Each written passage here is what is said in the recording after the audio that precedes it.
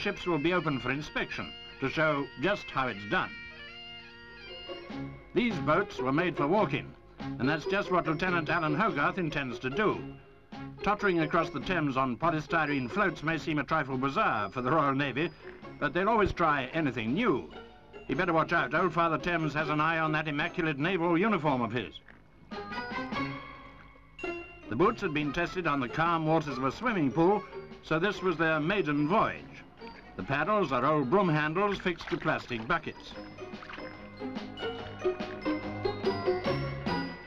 It must be the first time that regular shipping has had to give way to a pedestrian.